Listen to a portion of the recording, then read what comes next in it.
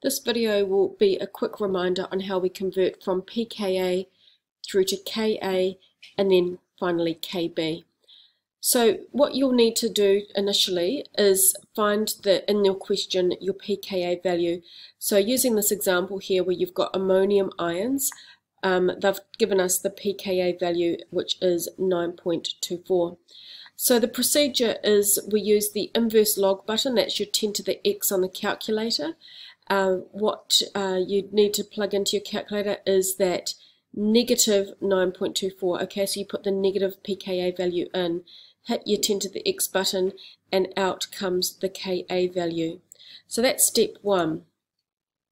In order to do the next step, which is to take the Ka value through to Kb, we use this expression here where Ka times Kb is 1 times 10 to the negative 14.